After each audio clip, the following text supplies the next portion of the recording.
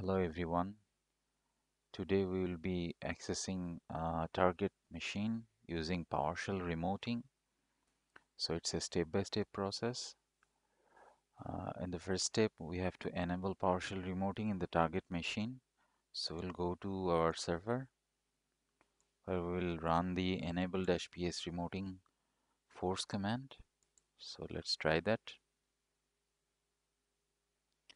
And it is done. So now what this command does is it actually enables Windows Management Instrumentation and opens PowerShell Remoting for this machine so that we can actually run PowerShell Remoting from another machine.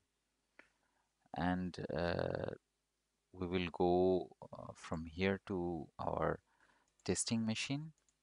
So it's a Windows 10 machine.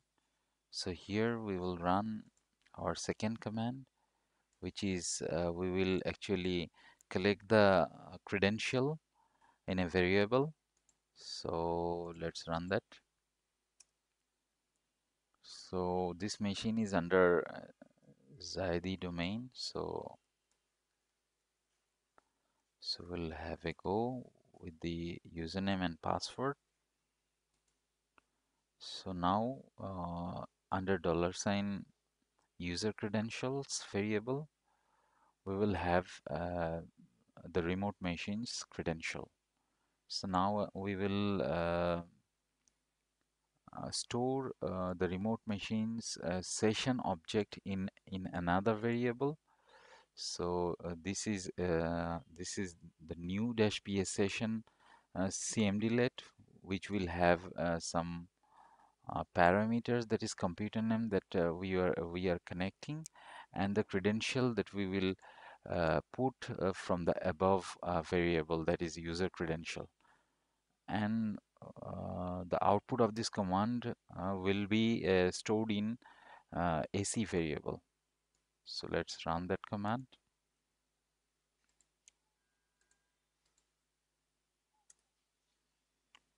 So under AC we will have the objects of new-PSSession command.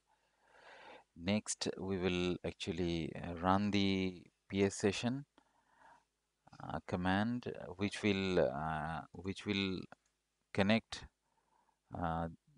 PowerShell session to our domain controller. So let's see. So now you can see SRV-AD01, which is our domain controller machine that we wanted to communicate through PowerShell. So if we run hostname, we will actually see the hostname SRV-AD01, and if we run ipconfig all, we will see the IP configuration from the local console of that machine, which is SRV-AD01. Now we will run the same command to show you that indeed we have connected the remote machine using a PowerShell session. So let's run the hostname command.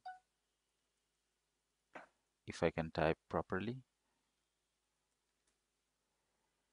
it is showing that the server name is the same, that is SRV-AD01, and ipconfig all, which will surely prove that we are in that machine. Thanks.